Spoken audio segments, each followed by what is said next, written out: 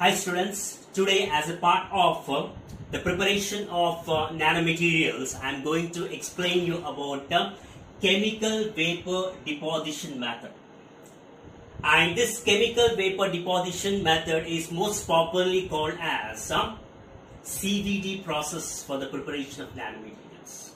So in fact, I am going to explain you about chemical vapor deposition method for the preparation of carbon nanotubes. Right. So first and foremost, we have to discuss why this particular method is called as a chemical vapor deposition method. This particular method is so called as chemical vapor deposition method because during this method, the chemical reactions takes place between the substrate molecules and the precursor molecules on the surface of the substrate. Now what is the substrate and the precursor I will discuss later. But do remember that this particular method is called as a chemical vapor deposition method because this particular method involves a chemical reaction between the substrate molecules and the precursor molecules on the surface of the substrate. Now this particular chemical vapor deposition method, which is used for the preparation of carbon nanotubes or any of the chemical vapor deposition method, mainly consists of the four substances. The first substance is substrate. Now let us discuss what is a substrate. The substrate is the one on whose surface the reaction, that is, on whose surface the change occurs. The substrate is the one on whose surface the change occurs. And the examples of the substrate for the preparation of carbon nanotubes making use of chemical vapor deposition method is powder activated carbon, which is popularly called as PAC, powder activated carbon. And the next substance which is very important for the CVD method for the preparation of carbon nanotubes is the catalyst. And what for the catalyst is being used I will discuss later. But the catalyst and the examples of the catalyst are nickel can be used and as cobalt can be used, iron or combination of these can be used, even molybdenum can also be used. Now the third substance which is important for the CVD process in order to synthesize the carbon nanotubes is precursor gas or carbon containing gas. And the examples of the precursor gas or carbon containing gas includes acetylene, ethylene, ethanol or methane. And the next substance which is required for the synthesis of carbon nanotubes making use of CVD method is the carrier gas or forced gas. Carrier gas or forced gas. And the example of carrier gas or forced gas is the ammonia we can consider, nitrogen or hydrogen we can consider. Now do remember that these four substances are very important for the preparation of carbon nanotubes making use of chemical vapor deposition method. First one is substrate. And what is the substrate? The substrate is a substance on whose surface the changes occurs. Right. On whose surface the changes occurs. And here it is PAC. And in order to facilitate the faster reaction between the precursor gas molecules and the substrate molecules, we have to impregnate the catalyst molecules into the substrate. Now what are the examples of the catalyst already I have explained.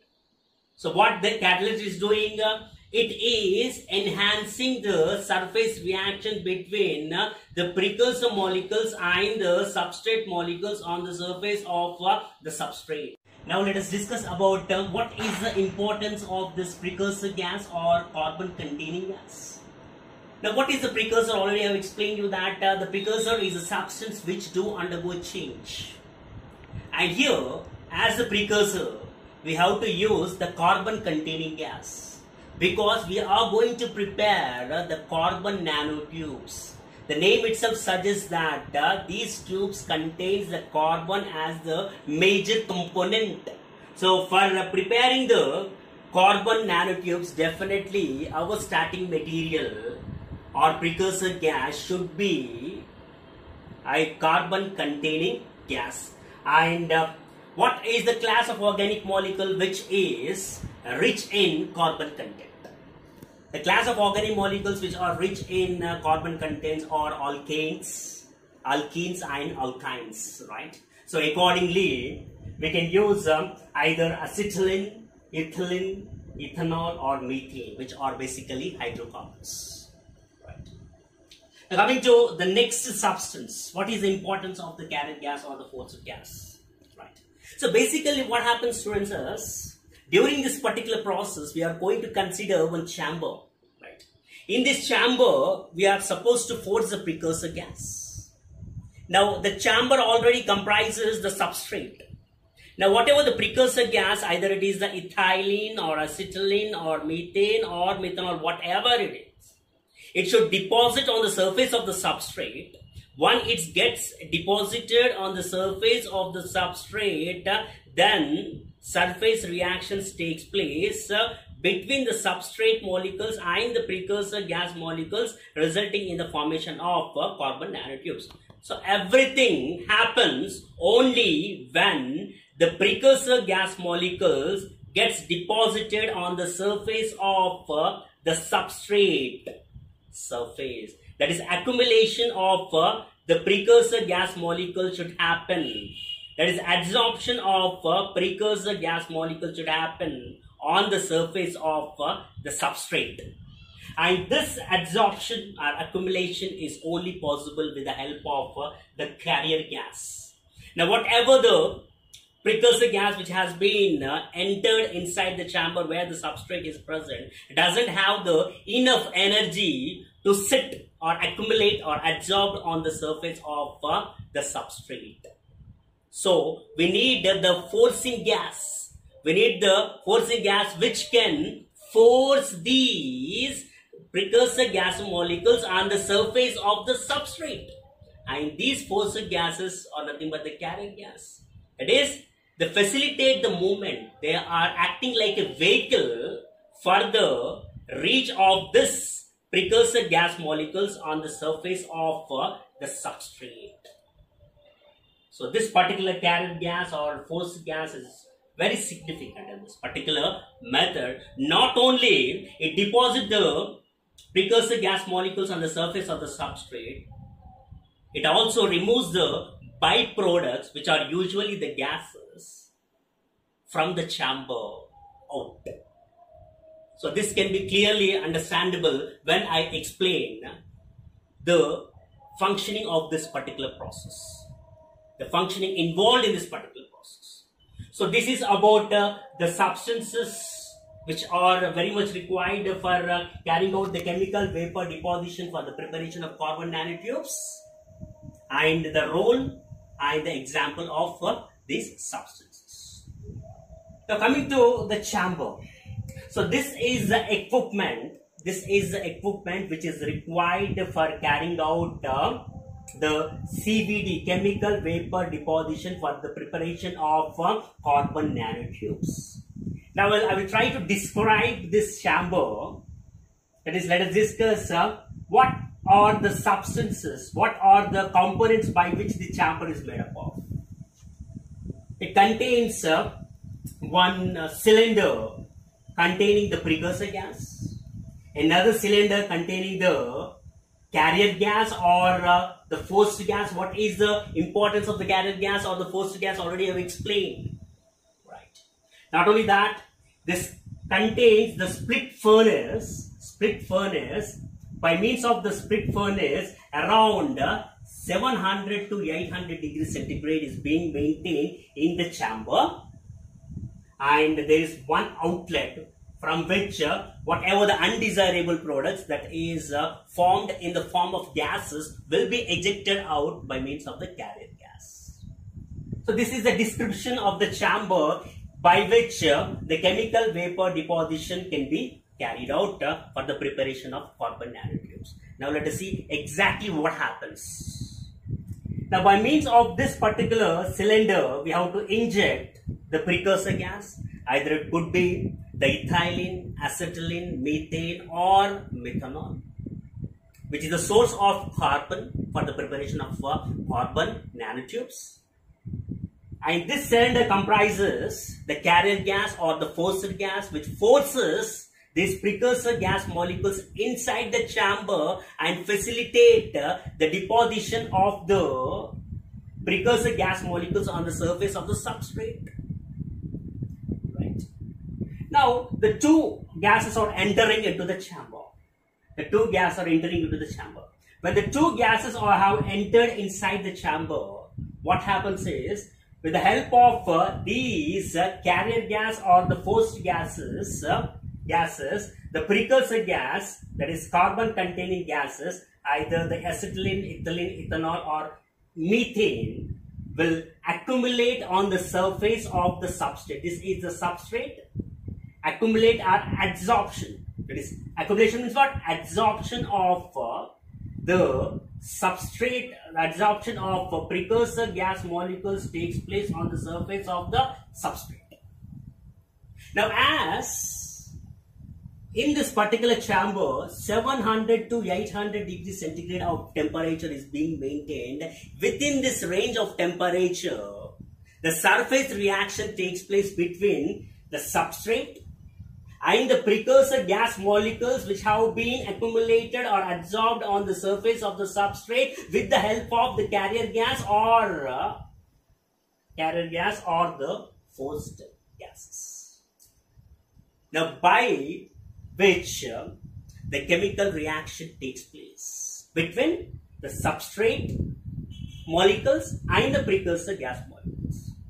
So, due to this chemical reaction which are occurring on the surface of the substrate between the substrate molecules and the precursor gas molecules, carbon nanotubes are being formed.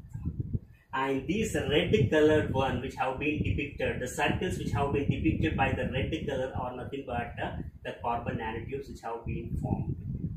And already I have discussed at the beginning that in this particular method, the byproducts, that is undesirable products along with the carbon nanotubes are also going to be formed. So there is a need to eject these undesirable gases outside the chamber.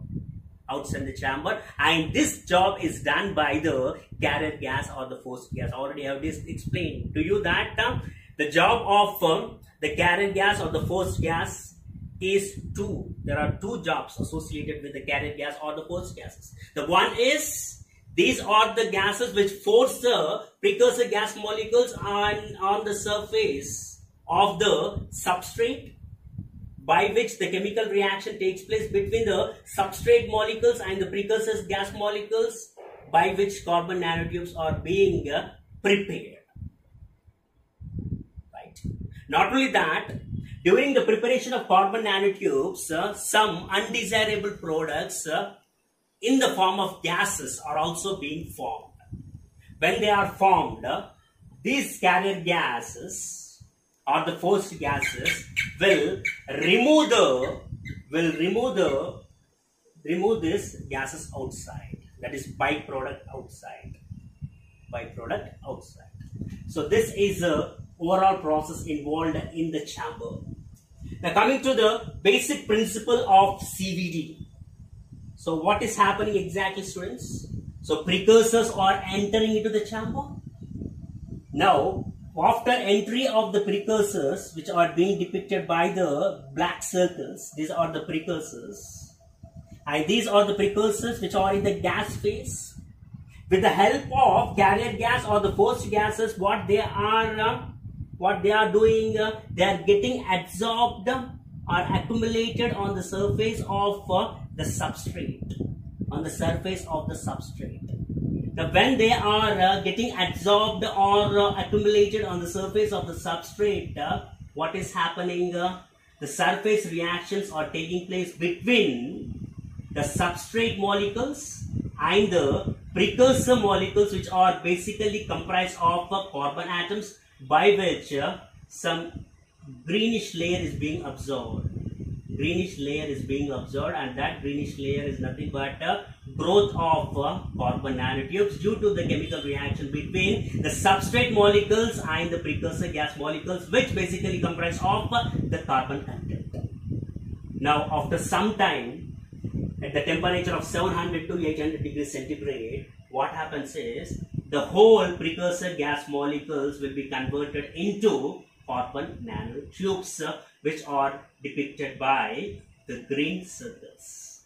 Right? Initially, there was light green. That indicates that the growth has been started. The growth of carbon nanotubes has been started. Now, after some time, what is happening?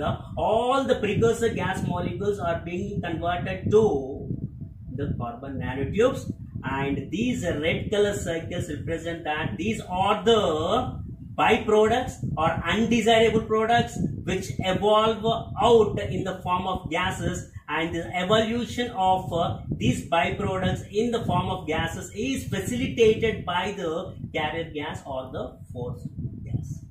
So this is the basic principle of CVD. I hope you understood this video, students.